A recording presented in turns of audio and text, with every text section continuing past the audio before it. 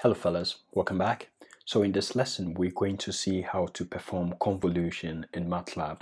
So this is my Matlab I've opened, I've cleared everything over here and I've cleared my command window as well. So what we're going to do is we're going to generate a number of signals. We're going to generate a signal and then mix it with some noise. And what I mean by this is we're going to generate a 1 Hz signal and then generate another signal of a frequency of 20 Hz and combine these two signals. Then we're going to design an impulse response which will be in the form of a low pass filter with a specific frequency response so that when we convolve the impulse response with our mixed up signal, we get an output signal. So let's start by generating our first signal. Let's say F1 here, meaning frequency 1 equals 20. We want a 20 Hz signal and we want a sampling frequency TS or a sampling period of 1/100, meaning sampling frequency of 100 Hz. And we can make the signal length 3 seconds, capital T equals 3. And then we can say T, small t equals 0 to capital T with interval of TS like this. We can put a semicolon here and we can call this signal 1. And we can call this, let's give it a bit more descriptive name. I'll call it signal 20 _ 20 Hz, right? Because we're going to have something very long and it's going to look confusing if it's not descriptive.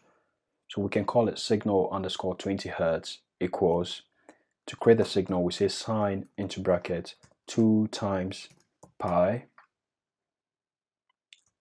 times frequency, which is F1, and then times T here, then semicolon. And then let's plot to see our signal. We can say plot signal _ 20 Hz. And this is what we have. It's a 20 Hz signal. Right. So let's create the other signal. We can come down here and say F2 equals 1, meaning we want a 1 Hz signal. And now we can use the same equation, but this time we pass F2 over here. So I can say signal _ 1 Hz equals sine into bracket 2 times pi times F2 times T like this. And we'll put a semicolon here. Let's plot signal 1 Hz and C. Plot into bracket signal 1 Hz, put a semicolon, and this is what we have. Very simple low frequency signal. So we're going to combine this 20 Hz signal and 1 Hz signal. So we can say signal _ 20 Hz _ 1 Hz. This is just to give a descriptive name, meaning the combination of 20 Hz and 1 Hz equals signal _ 20 Hz plus signal _ 1 Hz like this. So we add the two vectors and then we get a combined signal. So we hit enter. So now let's plot signal 20 Hz 1 Hz. So plot into bracket signal _ 20 Hz _ 1 Hz like this. And let's see, this is what it looks like. Right. So this is our final signal. This signal has a 20 Hz high frequency component and a 1 Hz component within this. So what we're going to do next is design a filter or design an impulse response. And as we go on, when we get to the part on filter design, you realize that the same method that we're using here in the convolution lesson will be used to design various frequency response filters.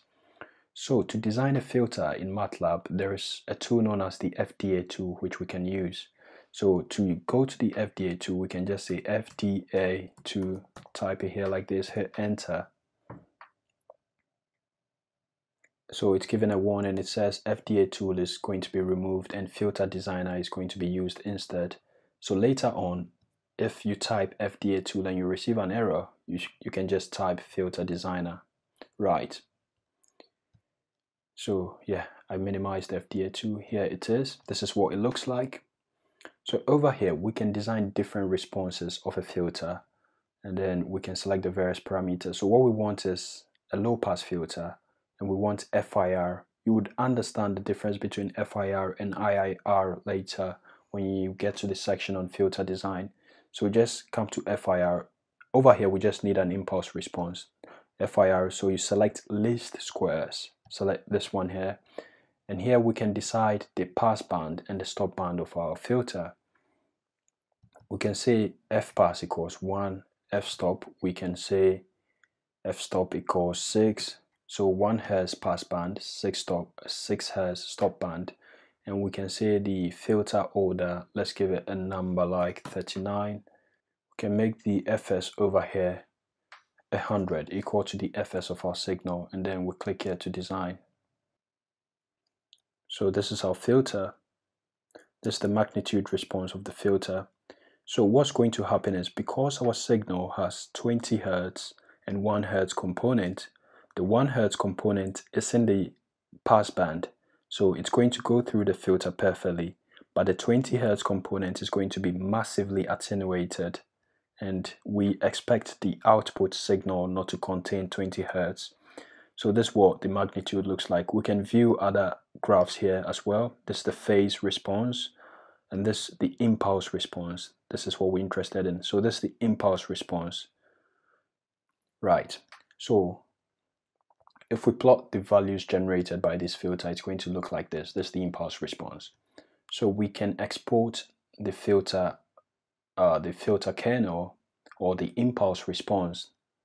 You can call it either a filter kernel or impulse response, but in this section on convolution, we're calling it the impulse response. So we can export this by coming here, click export, and then you can decide to export it anywhere. We want to export to our workspace, and then we can give the variables a name. We can call it impulse response imp underscore response like this, and then we can click here to export, and as you can see, it's appeared here. So once that is done, we can close our FDA2. We don't need to save it. No, like this. So we can plot the impulse response. Plot imp response. And this is what we have, just like we saw in the FDA2. So this is the impulse response. We're going to convolve this waveform with the 20 Hz, 1 Hz signal we saw earlier. So let's do that now.